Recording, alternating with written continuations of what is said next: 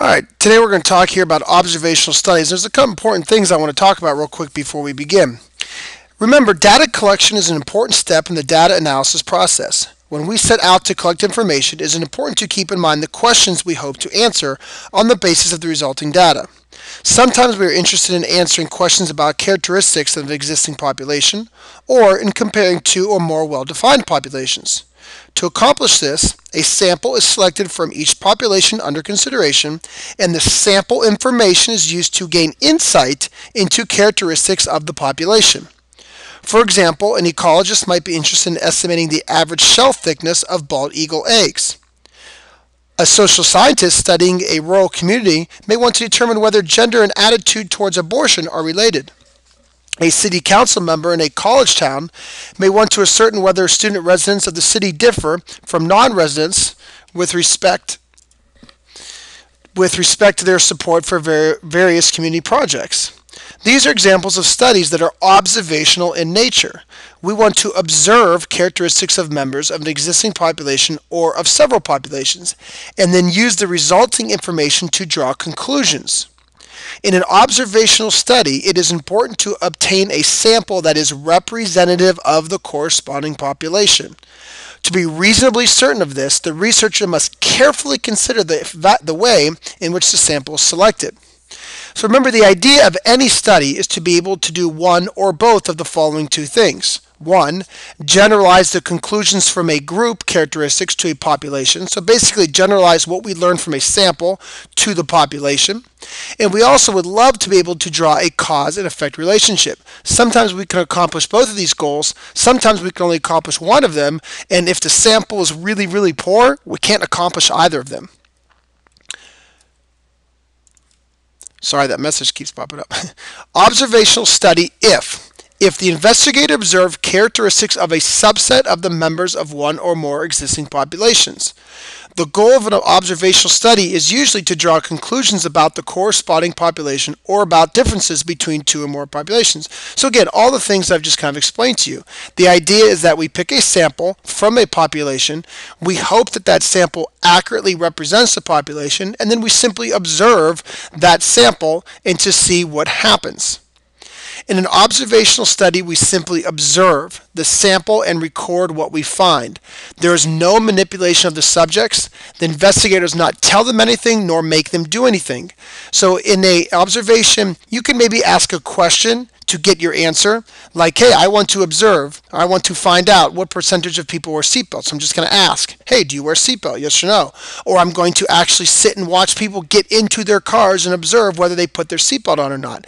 But I'm not going to manipulate those subjects. I'm not going to change anything about the subjects that are chosen in any way. There are two types of observational studies: retrospective and prospective.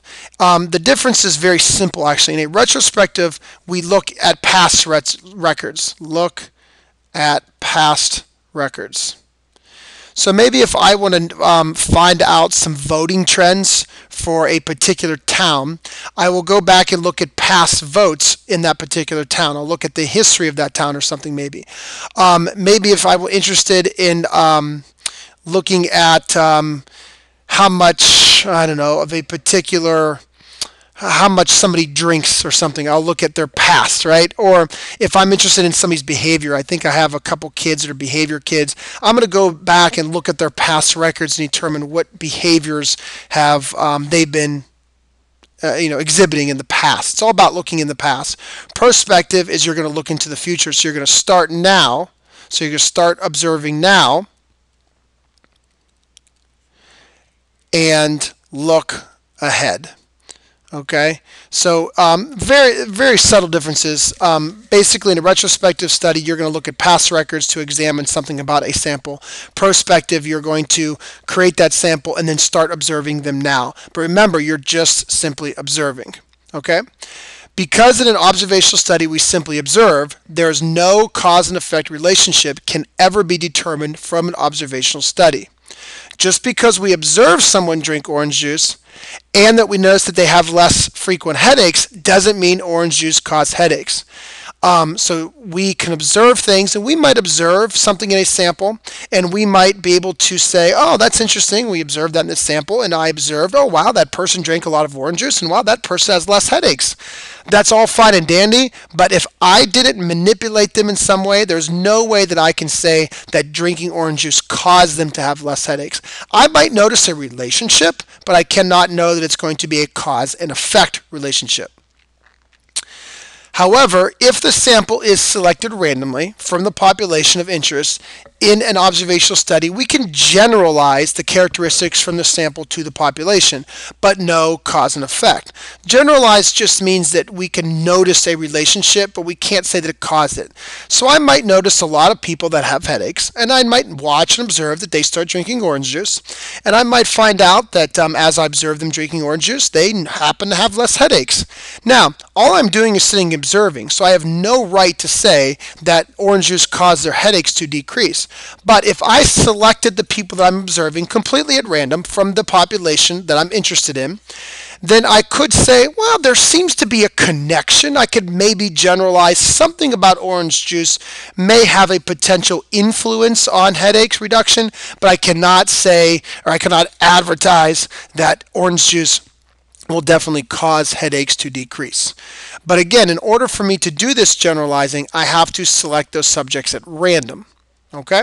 And I want to just end this video. It's a pretty short video, like I said, but I want to end this with looking at two problems real quick. So an article entitled, sorry, I spelled entitled wrong. An article entitled Guard Your Kids Against Allergies described a study that led researchers to conclude babies raised with 2 or more pets were about half as likely to have allergies by the time they turned 6 years old. First off, is this an observational study or is this an experiment? Now you might be wondering, what's the difference? In an observational study, we simply observe. In an experiment, we actually manipulate. We tell people what to do, when to do it, and how to do it. We manipulate them. We give them something. We don't just watch. So which is this? Well, the way this question is worded, it says babies raised with 2 or more pets. It sounds like we simply observed people or observed families or observed children that were raised in households with 2 or more pets. We didn't make them have pets. We didn't give them pets to have around their house. We just observed. So this does appear to be an observational study. And one of the key questions we're going to ask here is that's going to really kind of lead us to some good discussion later on is describe a potential confounding variable that illustrates why it's unreasonable to conclude that being raised with 2 or more animals will cause you to have a lower allergy rate. So what are some things, so if you might want to kind of think out loud right now in your head, or how do you think out loud in your head, but just think out loud, whatever, or think in your head. What are some different things that could cause somebody to have less allergies besides having pets in the house? One thing off the top of my head I could think of is simply genetics. Some people have less allergies simply because their parents have less allergies, or it's just in their family. Their family doesn't really have a lot of allergies, or vice versa. Maybe somebody has a lot of allergies because their family does. Okay? So it can be something as simple as that. It had nothing to do with pets are in the house. It was because of genetics. So think if you could think of some others. We might discuss some things in class that you could think of as well.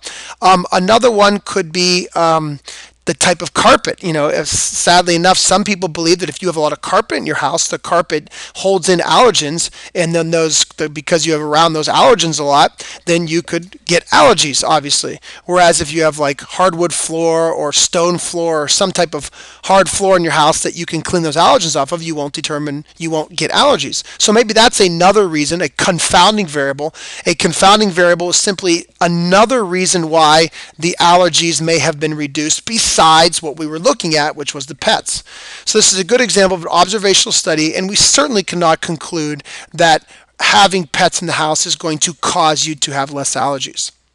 Here's a second problem we're going to look at, and the last one we're going to look at. It says, based on a survey conducted on a website, investigators found that women who regularly watch Oprah were only 1/7 as likely to crave fattening foods as those who watch other daytime talk shows. Interesting. Well, is it reasonable to conclude that watching Oprah causes a decrease in cravings for fattening foods? Absolutely not. It does sound like all we did was we did a survey conducted on a website, and maybe that was a survey where people were chosen randomly, and hopefully those people were chosen randomly because that would obviously be a great idea. But all the survey might say was, what shows do you watch during the daytime? And what kind of foods do you crave? And if that's all we were doing was asking people questions or even observing people, maybe we selected these people at random, but then we observed what shows they watch and we observed what they eat. Because all we're doing is observing, we cannot claim any kind of cause and effect relationship, okay?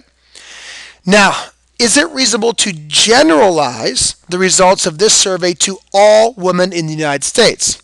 Well, this is specifically talking about women who watch daytime talk shows. So what about women who work in the afternoons and can't watch daytime talk shows?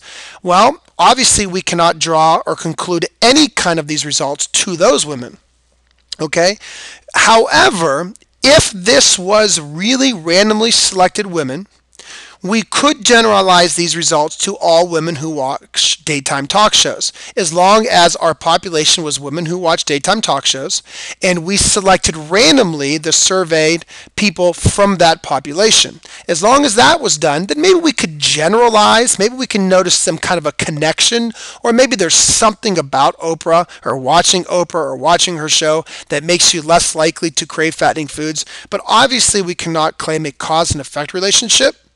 Okay, but because we did choose them randomly from the population of people that watch daytime talk shows, women who watch daytime talk shows, we might actually be able to generalize the results, but that's really about it. Okay, so hopefully that was a quick video that allowed you to have a real basic understanding of observational studies. We simply observe people to try to gain knowledge and characteristics about the population. No cause and effect relationship whatsoever, and we got to be very careful. If we do want to generalize to the population, we could only generalize to the population of which the sample was taken from. All right, sounds good. Hopefully that was a quick video, and we'll talk more later.